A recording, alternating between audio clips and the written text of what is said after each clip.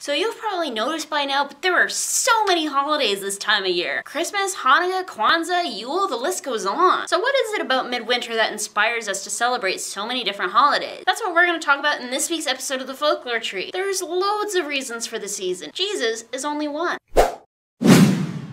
So before we talk about Midwinter holidays specifically, let's talk a little bit about holidays in general first. Holidays are generally defined as a socially recognized day or period of days in which an important event or person is celebrated. Holidays fall under the genre of custom in folklore studies, which we discussed a little bit in my video about genres, and can be religious or secular in nature, or both. Holidays are pretty much always calendrical. They take place every year at a specific time, and are characterized as rites of intensification. Rites of intensification are pretty much exactly what they sound like. They're rituals that intensify a feeling of community among participants and help keep the bonds between group members strong. Well, until that one eccentric family member indulges just a little bit too much during a family gathering anyway. So, on to Midwinter holidays. People have been having Midwinter celebrations for a very long time. Christmas has been celebrated since the 4th century ACE and is made up of a mishmash of a bunch of even older traditions. In fact, one of the major reasons that religious leaders in Rome decided in the 4th century to celebrate Christmas on December the 25th, even though nobody really knows when Christ was actually born, is because it coincided so nicely with so many other Midwinter festivals. Roman Saturnalia, Persian Sol Invictus, the various incarnations of Yule, and who knows how many other European midwinter traditions that took place all around the same time. That is to say, between the winter solstice and early January during the darkest part of the year. Though only a few hundred years ago in Europe, the Christmas season would start as early as November 11th. So think about that before you start complaining about how early people break out the lights and ornaments these days. The imagery and symbolism associated with various midwinter holidays is also very similar. Evergreens and wreaths, for example, are often associated with life and rebirth because they stay green all year round.